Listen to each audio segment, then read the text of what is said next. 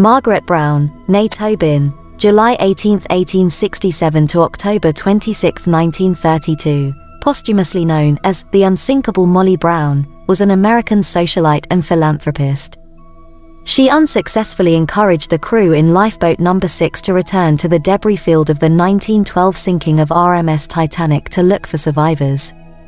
During her lifetime, her friends called her Maggie, but even by her death, obituaries referred to her as the Unsinkable Molly Brown.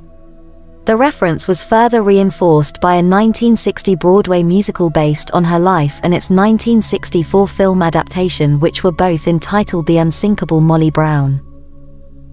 Margaret Tobin was born in a hospital near the Mississippi River in Hannibal, Missouri, on what is now known as Denkler's Alley.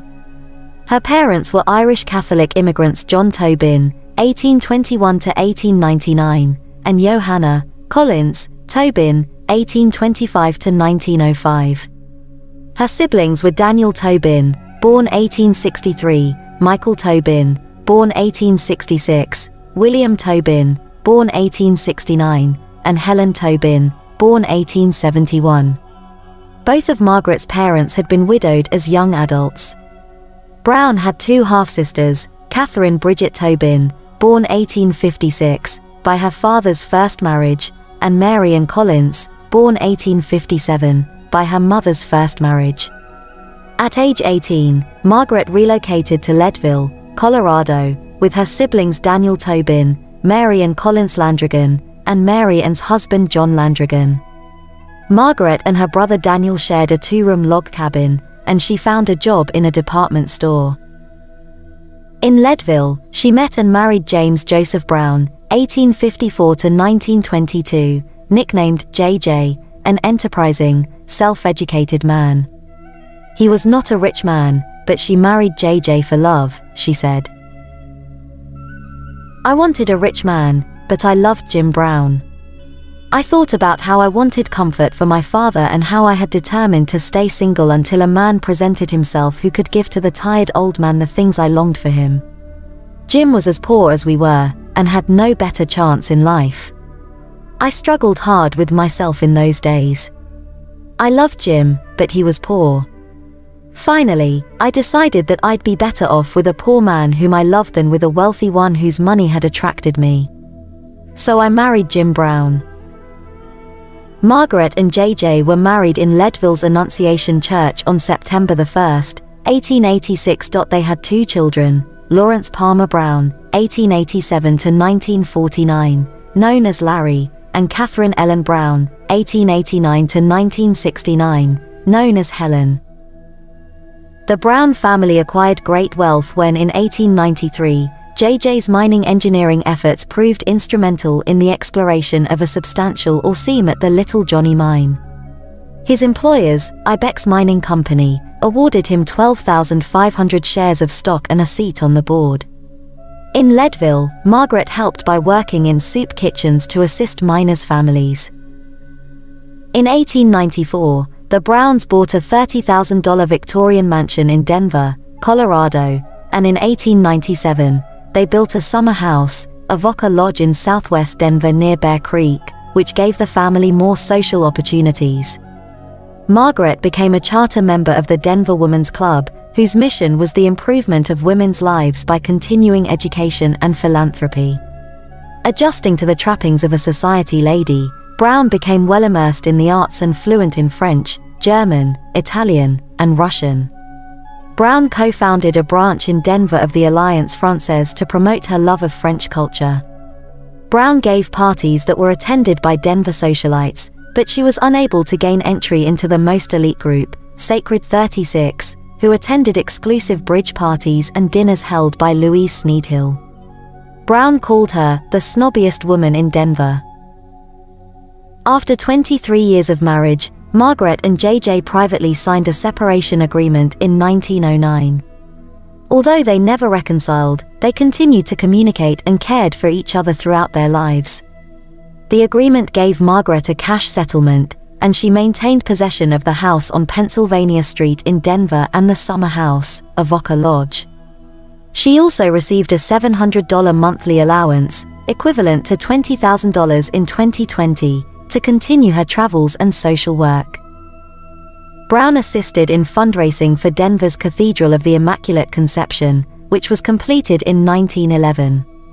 She also worked with Judge Ben Lindsey to help destitute children and establish one of the United States' first juvenile courts, which helped form the basis of the modern U.S. juvenile court system. Brown had spent the first months of 1912 traveling in Paris, France, while visiting her daughter and as part of the John Jacob Astor IV party, until she received word from Denver that her eldest grandchild, Lawrence Palmer Brown Jr., was seriously ill. She immediately booked passage on the first available liner leaving for New York, the RMS Titanic. Originally her daughter Helen was supposed to accompany her, but she decided to stay in Paris, where she was studying at the Sorbonne. Brown was conveyed to the passenger liner RMS Titanic as a first-class passenger on the evening of April 10, aboard the tender SS Nomadic at Cherbourg, France. The Titanic sank early on April 15, 1912, at around 2:20 a.m., after striking an iceberg at around 11:40 p.m. Brown helped others board the lifeboats but was finally persuaded to leave the ship in lifeboat number 6. Brown was later called the Unsinkable Molly Brown by authors because she helped in the ship's evacuation, taking an oar herself in her lifeboat and urging that the lifeboat go back and save more people. Her urgings were met with opposition from Quartermaster Robert Hichens, the crewman in charge of Lifeboat 6. Hichens was fearful that if they went back, the lifeboat would either be pulled down due to suction or the people in the water would swamp the boat in an effort to get in.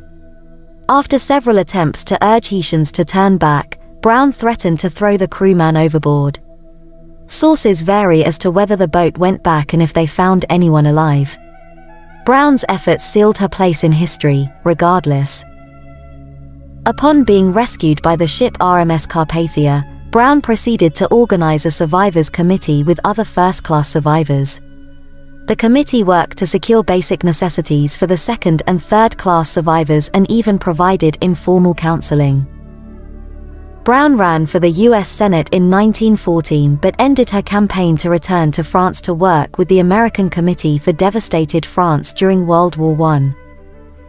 At the time of J.J. Brown's death on September 5, 1922, Margaret told newspapers, "I've never met a finer, bigger, more worthwhile man than J.J. Brown." J.J. died intestate, and 5 years of disputation between Margaret and her 2 children were required to finally settle the estate. Due to their lavish spending, J.J. left an estate valued at only $238,000, equivalent to $2,903,290 in 2019. Molly was to receive $20,000 in cash and securities, equivalent to $309,225 in 2020, and the interest on a $100,000 trust fund, equivalent to $1,546,123 in 2020, in her name. The sum of $118,000 was to be divided between her 2 children, who each received a $59,000, equivalent to $912,213 in 2020, trust fund. A court case against Catherine and Lawrence was settled privately, and Margaret and her children were reconciled at the time of Margaret's death in 1932. During the last years of her life, she was an actress. Margaret Brown died in her sleep at 10:55 p.m. on October 26, 1932, at the Barbizon Hotel in New York City, New York. Subsequent autopsy revealed a brain tumor. Her body was buried along with J.J. in the cemetery of the Holy Rood in Westbury, New York, following a small ceremony on October 31, 1932, attended only by close friends and family. There was no eulogy. Margaret's fame as a Titanic survivor helped her promote the issues she felt strongly about: the rights of workers and women, education and literacy for children, historic preservation, and commemoration of the bravery and chivalry displayed by the men aboard the Titanic. During World War I in France, she worked with the American Committee for Devastated France to rebuild areas behind the front line, and helped wounded French and American soldiers. She was awarded the French Légion d'honneur for her good citizenship, activism, and philanthropy in America. In 1985, she was inducted into the Colorado Women's Hall of Fame. Thank you for listening, and if you would like to hear more biographies, please leave a comment below and perhaps give a thumbs up and subscribe to help my channel. Thank you again for listening.